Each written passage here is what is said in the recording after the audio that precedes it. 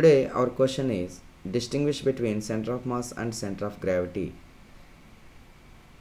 ఇది 4 marks question అనమాట. Lesson వచ్చి మనకి system of particles and rotational motion. ఇది junior intermediate physics. So question అట్లా అడుగుతారు. సో ఆన్సర్ ఏం రాయాలంటే differences between centre of mass and centre of gravity. ఇక్కడ చూడండి టూ డివిజన్స్గా చేయండి. సెంటర్ ఆఫ్ మాస్ ఒకటి, centre of gravity. Centre of Maslow first point వచ్చి centre of mass is a point at which the whole mass of the body is concentrated. అంటే ఒక object ఉంది, ఒక body ఉంది, దాంట్లో ఒక సెంటర్ ఆఫ్ మాస్ అనేది మనం కనుక ఐడెంటిఫై చేస్తే ఆ పాయింట్ వద్ద, ఆ పాయింట్ దగ్గర the whole mass of the body, total mass of the body వచ్చి ఆ పాయింట్ దగ్గర కాన్సన్ట్రేట్ అయి ఉంటుంది. That is called centre of mass. అదే ఫస్ట్ పాయింట్ తీసుకుంటే centre of gravity. The centre of gravity is a point through which the whole weight of the body acts. మీరు ఏ point అయితే తీసుకుంటున్నారో సెంటర్ ఆఫ్ గ్రావిటీ అని, ఆ point దగ్గర total weight of the body అనమాట. Wait అంటే ఏంటంటే m/g. సెంటర్ ఆఫ్ మాస్కి అయితే మాస్, ఇక్కడ వెయిట్ అంటే m/g. అంటే ఒక రకంగా చెప్పాలంటే that is a balancing point of that body అనమాట. ఆ వెయిట్ దగ్గర కనుక మనం ఏదైనా ఫోర్స్ అప్లై చేస్తే కనుక ఆ బాడీ బ్యాలెన్స్ లాగా ఉంటుందన్నమాట. Next second point centre of Maslow, it may are may not లై ఇన్సైడ్ ది బాడీ. ఇది ఆ బాడీ లోపల ఉండొచ్చు, లేదా ఆ బాడీకి బయట వైపును కూడా లొకేట్ అయి ఉండొచ్చు అనమాట. ఏది సెంటర్ ఆఫ్ మాస్. సపోజ్ ఏదైనా ఒక బాడీని తీసుకుంటుంది, ఒక ఆబ్జెక్ట్ని తీసుకుంటే దాని మీద ఉండొచ్చు, కానీ ఒక ఎల్ షేప్లో ఉన్న బాడీని తీసుకున్నారనుకోండి, ఎల్ షేప్లో తీసుకున్న బాడీకి ఏంటంటే డెఫినెట్గా అది అవుట్ సైడ్ ఆఫ్ ది బాడీయే ఉంటుందన్నమాట. అలాగే centre of gravity, it always లై ఇన్సైడ్ ది బాడీ. ఎందుకంటే ఇక్కడ ఇందాకే చెప్పాను, this is balancing point.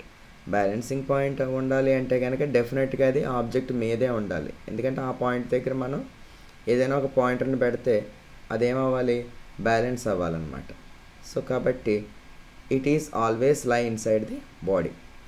Next third point, it is independent of g. అంటే యాక్సలరేషన్ డ్యూ టు గ్రావిటీ మీద డిపెండ్ అవ్వదు. ఏది సెంటర్ ఆఫ్ మాస్ అనమాట. ఎందుకంటే ఓన్లీ m వాల్యూ మాత్రమే తీసుకుంటాం, మాస్ ఆఫ్ ది బాడీ మాత్రమే తీసుకుంటాం. అలాగే ఇక్కడ సెంటర్ ఆఫ్ గ్రావిటీకి వస్తే third point, it is depends on g. Gravitational force మీద డిపెండ్ అవుతుందన్నమాట ఇది. ఎందుకంటే వెయిట్ ఆఫ్ ది బాడీ కదా, వెయిట్ ఆఫ్ ది బాడీ అంటే m/g.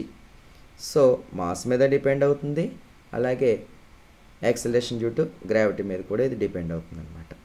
Next fourth point centre of Maslow తీసుకుంటే, for uniform and small bodies coincides centre of mass and centre of gravity. ఏదైనా ఒక small bodies, చిన్న size bodies మనం తీసుకుంటే centre of mass location ఎక్కడ ఉందో centre of gravity location కూడా అక్కడే ఉంటుందన్నమాట. So maximum small size, small area bodies ఏదైనా తీసుకుంటే డెఫినెట్గా అది రెండు కోయిన్సైడ్ అయిపోతాయి. అంటే లైక్ ఒక మనీ కాయిన్ తీసుకున్నాం అనుకోండి, ఒక 1 రూపీ కాయిన్ తీసుకున్నాం అనుకోండి, suppose almost centre of mass ఏ లొకేషన్లో ఉందో సెంటర్ ఆఫ్ గ్రావిటీ కూడా ఆ లొకేషన్లోనే ఉంటుందన్నమాట. ఇక్కడ centre of gravity fourth point తీసుకుంటే, for a large bodies does not coincide centre of mass and centre of gravity. ఎందుకంటే లార్జ్ సైజ్ ఆఫ్ బాడీస్ తీసుకున్నారనుకోండి, దానికి centre of mass, centre of gravity డెఫినెట్గా coincide అవ్వదు. ఎందుకంటే సెంటర్ ఆఫ్ మాస్ అంటే ఏంటి, మాస్ని బట్టి locate అయి ఉండే ఒక పార్టికల్. సెంటర్ ఆఫ్ గ్రావిటీ అంటే with respect to the weight, అంటే m/g. అయితే ఇక్కడ ఏంటంటే సపోజ్ ఒక క్లౌడ్ తీసుకుందాం, మేఘం చాలా పెద్దది ఉంటుంది, కంపారిటివ్గా వెరీ లార్జ్ ఏరియా ఉంటుంది. ఆ క్లౌడ్ యొక్క సెంటర్ ఆఫ్ మాస్ అనే ఒక పాయింట్ని మీరు ఐడెంటిఫై చేస్తే అది వచ్చి mass with respect to the mass, centre of mass పాయింట్ని మీరు ఐడెంటిఫై చేయొచ్చు. అదే with respect to the weight అంటే బ్యాలెన్సింగ్ పాయింట్ తీసుకుంటే ఒక్కొక్క లొకేషన్లోనే ఒక్కొక్కలా ఉంటుంది g వాల్యూ అనమాట. Acceleration due to g gravitation value పాయింట్కి వేరీ అవుతుందన్నమాట. సో అక్కడ అవన్నీ యావరేజ్ కట్టి ఒక పాయింట్ కనుక తీసుకుంటే centre of గ్రావిటీది, so centre of mass centre of gravity డెఫినెట్గా డిఫరెంట్ అవుతుంది అనమాట. రెండు మాత్రం కోయిన్సైడ్ అవ్వదు. ఎప్పుడు వెరీ లార్జ్ బాడీస్ అంటే ఎక్కువ ఏరియా ఉన్న బాడీస్ అనమాట.